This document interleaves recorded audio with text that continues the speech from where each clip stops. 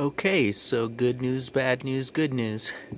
Um, Bad news is, or good news was, I bought an awesome Itehil folding solar panel, and it comes with a built-in voltage regulator. Bad news, I short-circuited the voltage regulator when I tried to directly charge my solar panel to my e-bike battery. Well, I short-circuited the little voltage regulator. See, it comes with a little DC plug, and it comes with the USB plug. Really convenient. That's really helpful.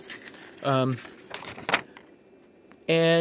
it works really well. Okay, so, well, because I broke it, I went and I got another one, and it comes with that DC plug, and so I plug it into my Rockpals 300, and the new one gives us, 26. A minute ago it was about 49 volts going in, so what's it doing right now? 26 volts. Am I in the way? No. 26 volts right now from 30. So it went up to about 49 volts input just a few minutes ago right here in bright sunlight. See, I put the old one and the new one side by side. The old one, I went and I removed the short-circuited voltage regulator, and I attached a DC socket, and now we can plug in any DC socket cord to charge up our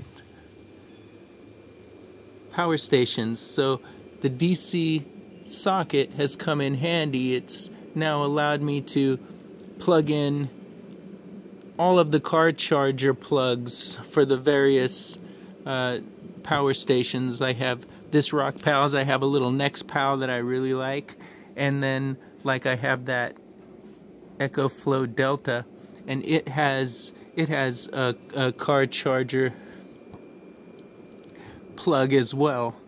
So that's cool. So that's really helpful. So I didn't have to discard my old foldable solar panel. I just created a new connection, and the good solar generators, they have built-in voltage regulators with overcharge protection and fuses for their voltage regulation and that. And then this seems to be more utilitarian and more helpful than this, only because I have voltage generators to absorb using this car charger plug. So this car charger plug is not useless anymore after all, and it will be really helpful. So I have the new one, which still has its original voltage regulator built in. It's built in into the back. Let's see if we can show it off. Oh, that's the old one right there. Look at the old one right there. See, that's where I connected the positive and negative right there. And then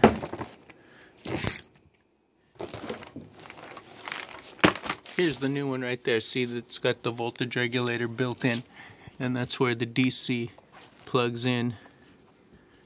And so it has a USB on the side, really helpful. A USB 3 on the top, really helpful.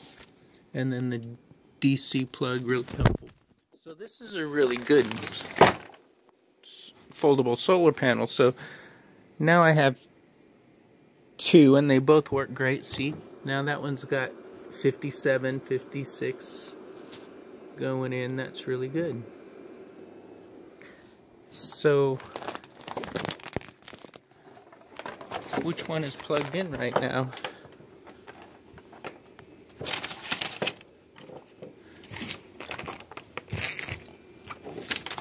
The one that's plugged in right now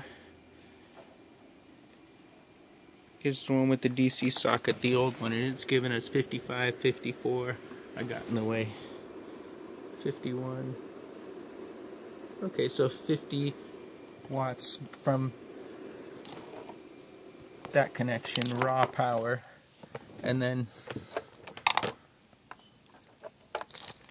through the Itehil voltage regulator and new DC plug.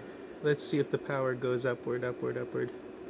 22, it might stay at 22. It might be the raw power straight to the rock pals is giving us more juice. I mean, both solar panels are laying side by side next to each other. They should be giving us the same amount, right? So maybe the direct power is giving us better power to our rock pals, faster power. Who knows? Well, that's better than throwing away a good foldable solar panel, isn't it? That hack sure saved the day. Good news. What about that one over there?